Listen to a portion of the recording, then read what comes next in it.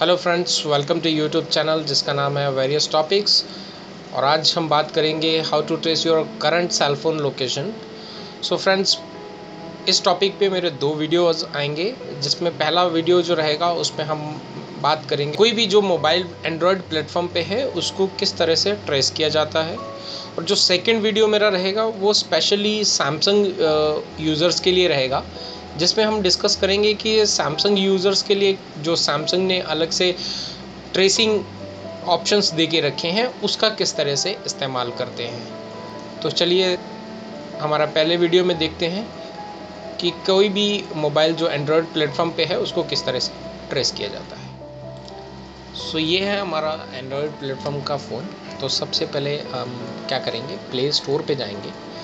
Play store में जाके हम सर्च करेंगे डिवाइस मैनेजर के लिए।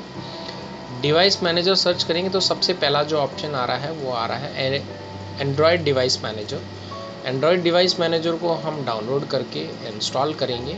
इन माई केस मैंने ऑलरेडी इंस्टॉल करके रखा है, इसलिए यहाँ पे इंस्टॉल आ रहा है। इंस्टॉल करने के बाद हम सेटिंग्स पे जाएंगे। सेटिंग्स ओपन करने के बाद हम जो है स्क्रॉल डाउन करके ऑप्शन सर्च करेंगे सिक्योरिटी। तो ये हमारा सिक्योरिटी ऑप्शन है, इसको ओपन करते हैं। सिक्योरिटी ऑप्शन में जाने के बाद हमें जो है डिवाइस एडमिनिस्ट्रेटर ऑप्शन पे जाना है। तो डिवाइस एडमिनिस्ट्रेटर ऑप्शन पे जाने के बाद हमें मिलेगा एंड्रॉयड डिवाइस मैनेजर, वहाँ पे शो होगा। अभी इस पर टिक लगा हुआ है, वो टिक इसलिए लगा हुआ क्योंकि मैंने इसको इंस्टॉल करने के बाद ऑलरेडी एक्टिवेट किया हुआ है, तो इसलिए यहाँ पे आप डीएक्टिवेट देख रहे हैं। तो मैं क्या करता हूँ, सबसे पहले आपके लिए इसको डीएक्टिवेट कर देता हूँ। अब डीएक्टिवेट कर दिया है, चलिए देखते हैं। अभी वहाँ पे एक्टिवेट का ऑप्शन आ रहा है, तो अभी इसको एक्टिवेट करते हैं। और आफ्टर एक्टिवेशन हम क्या करेंगे, सेटिंग से बाहर आ जाएंगे। और सेटिंग से बाहर आने के बाद हम जो हमने डिवाइस मैनेजर जो इंस्टॉल किया है उसको ओपन करते हैं। अगर हम पहले बार ओपन कर रहे हैं तो हमें इसको अपनी जीमेल की यूज़र आईडी पासवर्ड के थ्रू लॉगिन करके ओपन करना पड़ता है। क्योंकि मेरा ऑलरेडी किया हुआ है इसलिए ऑलरेडी दिखा रहा है, डायरेक्ट ओपन कर दिया है। तो ये मेरा मोबाइल का अभी करंट लोकेशन इसने ऑलरेडी ट्रेस कर लिया है। तो इस ऑप्शन के थ्रू हम मल्टीपल डिवाइस को ऐड कर सकते हैं। जैसे आप यहाँ पे लावा X1 बीट को भी देख रहे हैं और सैमसंग को भी देख रहे हैं। अभी जो मेरा करंट फ़ोन देख रहे हैं ये है सैमसंग का। तो ये ऑप्शन बहुत ही इम्पॉर्टेंट है अपने मोबाइल को ट्रेस करने के लिए, अपने फ्रेंड्स को, अपने फैमिली, अपने बच्चों को ट्रेस करने के लिए, वो उनकी एक्टिविटीज़ पे डे टू डे ध्यान रखने के लिए। चलिए अब चलते हैं कि अगर हमारा फ़ोन गुम हो जाता है तो हम वेबसाइट पे जाके कैसे इसको ट्रेस कर सकते हैं। चलिए आगे बढ़ते हैं। तो ये हमारा डिवाइस, एक तरफ हमारा फ़ोन है और एक तरफ हमने वेब खोल रखा है। तो गूगल खोलने के बाद हम सर्च करेंगे गूगल के अंदर गूगल एंड्रॉयड डिवाइस मैनेजर। तो सबसे पहला जो ऑप्शन आ रहा है वो है एंड्रॉयड डिवाइस मैनेजर जो गूगल का है। इस पर क्लिक करके हम ओपन करेंगे तो यहाँ पे वही आईडी डालेंगे जो हमने डिवाइस के अंदर इंस्टॉल करने के बाद हमने पहली बार ओपन करते वक्त डाला था। तो चलिए हम यहाँ पे अपना आईडी पासवर्ड डाल के साइन इन करते हैं। ये हमारा जो फ़ोन है वो दिखा रहा है। और जैसे ही हमने ओपन किया हमारी लोकेशन को ट्रेसिंग करना वो चालू कर दिया है। डिवाइस को कांटेक्ट कर रहा है। डिवाइस की लोकेशन नहीं आई, लेकिन उसका जो अभी करंट स्टेटस है वो ऑनलाइन है, मतलब डिवाइस पे इंटरनेट चालू है। लोकेशन इसलिए नहीं आई क्योंकि डिवाइस में जो लोकेशन एक्सेस का जो ऑप्शन होता है वो टर्न ऑफ कर दिया गया है, इस वजह से वो उसकी करंट लोकेशन नहीं बता पा रहा है। चलिए फ़ोन पे देखते हैं। ये लोकेशन एक्सेस ऑप्शन जो है वो ये देखिए, सेकंड नंबर का जो है लोकेशन एक्सेस ऑप्शन है जो डीएक्टिवेट है। अभी हम इसको एक्टिवेट कर दिया, देख सकते हैं आप, ये एक्टिवेट हो चुका ग्रीन।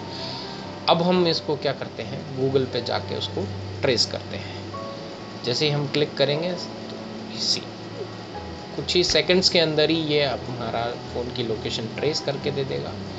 और लास्ट इसको कब ट्रेस किया गया था वो टाइम उसका वहाँ पे दिखा रहा है। और उसी के नीचे हमारा जो है एड्रेस दिखा रहा है कि कब और कहाँ पर ये फ़ोन एक्टिवेट है। तो ये पहला ऑप्शन रिंग का है।